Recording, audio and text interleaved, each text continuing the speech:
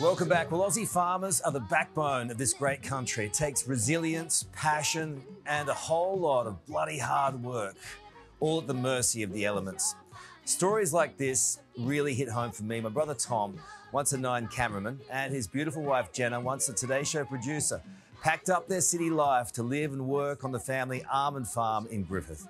3 generations all living under one roof, taking what was once an old family recipe and turning into a new wave. Their story is inspiring and one I wanted to learn about. So I headed 600 kilometres west of Sydney to get my very clean RMs a little dirty. And boy, was I put through my paces.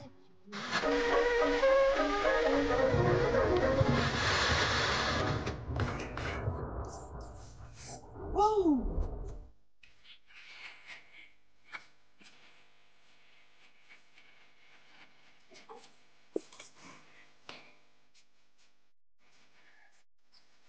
Oh. Fresh air, family. Where you been, mate? You're late. What the hell are you wearing? What do you mean? Let's give him his uniform. That's for the boardroom, mate. This is for the farm. All right.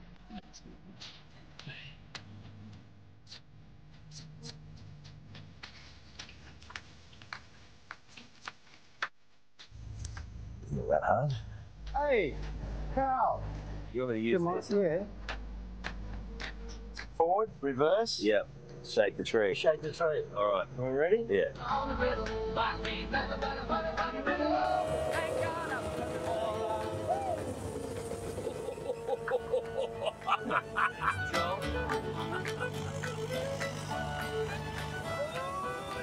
It's raining nuts. Is that bad? It will recover. One side will recover. Anyway, I'll take it out of your pay, mate. Oh, no.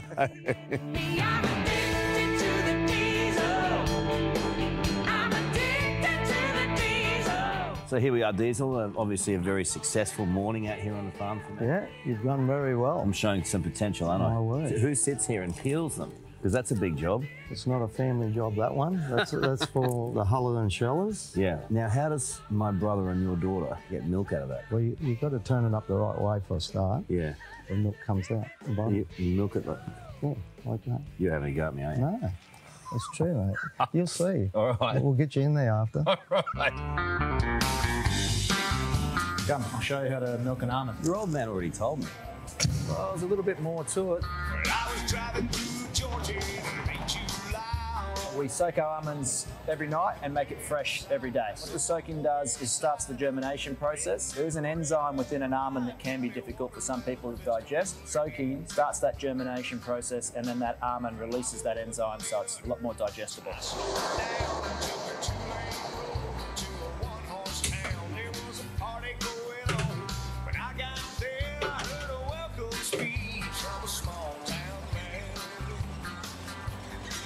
Quick, quick, quick, quick.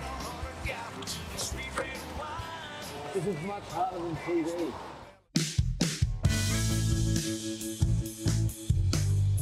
Everyone said, Mom, this is really good. You should make this. And I said, oh, okay. It's a hell of a leap to go from Tootie's kitchen out here in Griffith. Yeah. Is it surprising at all? Yeah, I'm blown away. Never thought it could get this far. I can't believe how much you take on, how big it's grown, and it's just one little family.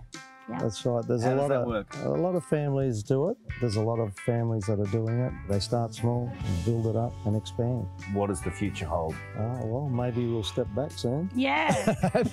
Let the young ones take over. Me and Dad and my grandfather, we took off 1 week down to South Australia to where the big almond growing region was, and we went and had a look at some farms down there, and I think we fell in love with it straight away. Like, yeah, wow, we could really envision what we could do on our farm here in Griffith. It's one thing to have a look at it, it's another thing to do it. Has it had its moments? Oh, it has, yeah, most definitely. The first few years of growing the almonds, we had absolutely no idea what we're doing, but we made plenty of mistakes and learnt from our mistakes very quick.